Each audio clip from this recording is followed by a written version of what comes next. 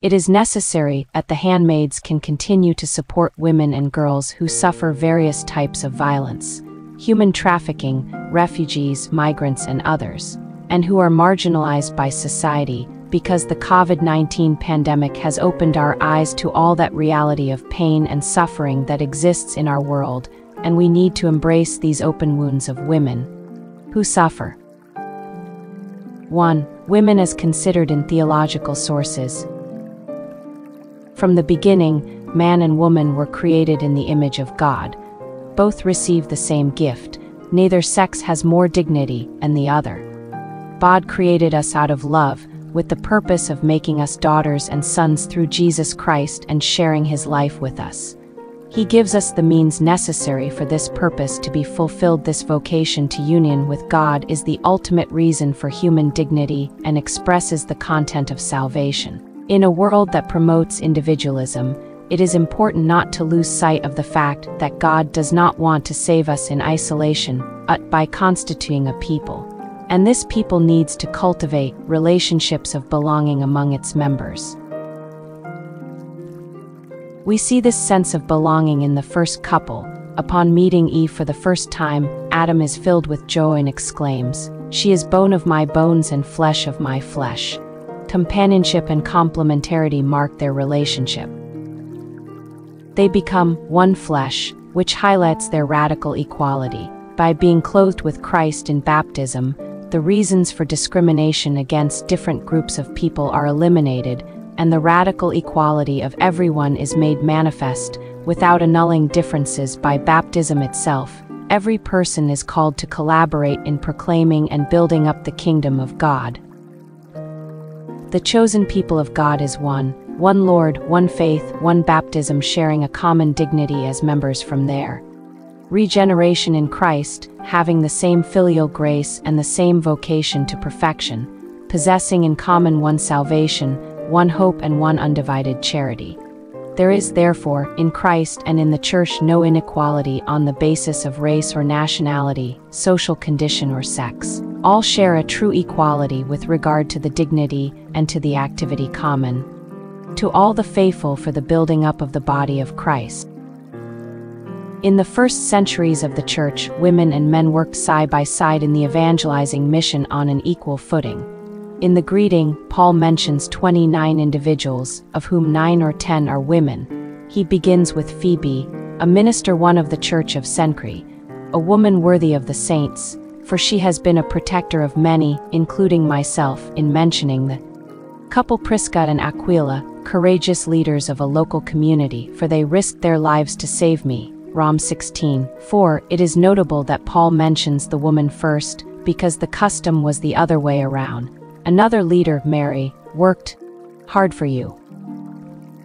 He designates the couple Andronicus and Junia as illustrious among the apostles. Rom 16:7. For Paul, the term apostle, which means sent one, is not limited to the 12, but he applies it to himself and to various other persons, in this case to a woman. It refers to those who are witnesses of Christ and preachers of the gospel. 1. According to the footnote of the 5th edition of the Jerusalem Bible, the title diakonos in the masculine is applied to Phoebe. It is opted to translate it in this case as minister. Other Bibles translate it deaconess. Due to prevailing patriarchalism, there was a growing tendency to marginalize women. Woman is considered inferior to man, to whom she must be subordinate. She is burdened with all the guilt of the first sin, for which she is justified in being forced into silence and kept in permanent submission, being passively instructed by men without ever being allowed to teach them.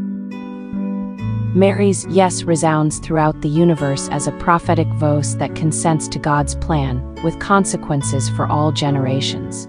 Pope Francis affirms that there is no salvation without woman.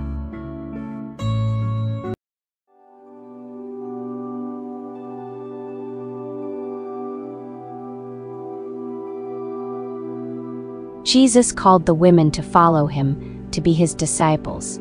He had the courtesy to teach them in his own house. It was a discipleship of equals, which went beyond the exclusively masculine rite of circumcision as a sign of the covenant with God, From an intimate knowledge of Jesus, women were enabled to participate dynamically in his mission. Mary sat at his feet, and with an alert ear she listened as a disciple in order to also receive a skillful tongue that can speak to the weary words of encouragement. Together with the 12, a group of women accompanied Jesus on his missionary journeys, with a commitment that went beyond providing economic support to the men, for they actively collaborated in Jesus' mission of proclaiming and bringing about the kingdom. The Samaritan woman and Martha are women who, from their experience of Jesus, profess a profound Christological faith, recognizing his identity as Christ and Son of God. Together with Magdalene, the Samaritan woman and Martha are faithful witnesses to the one who is life. But in the tradition of the Church, they have almost been forgotten. For long centuries their voice has not been heard because all the emphasis has been placed on Peter's confession of faith, his leadership in the Church, and that of his successors. This in spite of the contrast between Magdalene and Peter on the morning of the resurrection. When Magdalene discovered the empty tomb, she ran to tell about it, while Peter, believing that Jesus had risen, returned home without proclaiming this great news. In the first centuries of the Church, the government was collegial. Then the strength was placed in the hierarchical Church, in the Church as the perfect society. In the social doctrine of the Church, there has been a gradual process of recognition of the dignity of women on the same level as that of men, reflecting at a very slow pace some of the advances in the place of women in civil society, especially since the 20th century. From seeing her as submissive to her husband and tied to the home, she came to be perceived as a person and a partner in marriage, and her human rights were recognized, to work outside the home, to vote, and to participate in social and public life. In 1967, Pope Paul VI appointed a woman as Undersecretary of the Council of the Laity. Pope John Paul Roman II began to speak of the feminine genius and the specific and incalculable contribution of women to society and the Church. In 2004, he chose a woman as Undersecretary of the Dicastery for Religious Life. Pope Benedict XVI pointed out the need for interdisciplinary studies on the relationship between men and women. 23 women auditors participated in Vatican II, including Sister Cristina Estrada. Women auditors have participated in many synods since then, including successive handmaids as well as lay women. 2. Women as viewed from the pontificate of Pope Francis. Pope Francis notes, the presence of women must also be guaranteed in the workplace and in the various places where important decisions are made, both in the Church and in social structures. There are currently 7 women secretaries in various Vatican dicastery. In the Motu Propria Spiritus Domini of January 2021, Pope Francis opened canonical access for women to the ministries of lector and acolyte. The decision to confer also on women these offices, which implies stability, public recognition, and a mandate from the bishop, makes more effective in the Church the participation of all in the work of evangelization. In May 2021, Pope Francis recognized the vocation and mission of catechist as a lay ministry, since it has existed since the first Christian communities. The clericalization of these ministries must be avoided. In our communities, the great majority of catechists are women. In 2016, at a meeting with members of the International Union of Superiors General, a sister asked Pope Francis about the diaconate for women. He responded by convening a commission to study the issue from Deaconess Phoebe and other women leaders in the history of the Church. That commission did not reach a consensus conclusion, and a second commission is now moving forward with the investigation. Women in the Church are a sign of the times.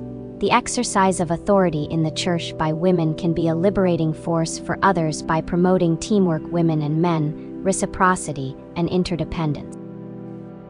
We must move away from patriarchal forms towards a relationality that leads us to listen to the voice of the vulnerable. 9. 3. The theme of women in the general congregations of the Institute. GC15 calls us to work for the recognition of the dignity and promotion of women. We need women who are more capable of giving life. At GC17, one of the key words was woman in the document, put out further into the deep. We want to identify ourselves with Jesus, Lamb of the world. We want to reveal his face and follow him closely in his mission from our very being as women who give life, who nourish, heal, and protect. The first decree of GC18 recognizes that illiteracy particularly affects women and girls/children and increases their exclusion from society, and it commits us to involve ourselves in educational literacy programs. GC19 prioritizes women and children who are victims of human trafficking, with a concrete commitment to Unanima International. The sufferings that we find in our world today, the marginalization of women, and so many others cry out for a response which we can give only through our relationship with Jesus. GC20 points out among those who have been wounded, women and children who are more vulnerable and run the risk of being trapped in the snares of human trafficking. We are called to show forth mercy, being women who are free to move, to be involved, and to let it complicate our lives, with a universal heart, always going forth, letting God dispose of us. Questions for personal reflection. Here are some questions that may help you to reflect and then to share in community. Remember to take notes and write down what you want to communicate. What details from the gospel do you remember that show you Jesus' stance toward women? What resonated with you most about the illumination and supporting materials? How do you feel as a woman in the church, and to what does it commit you? The way to share in community will be through listening circle.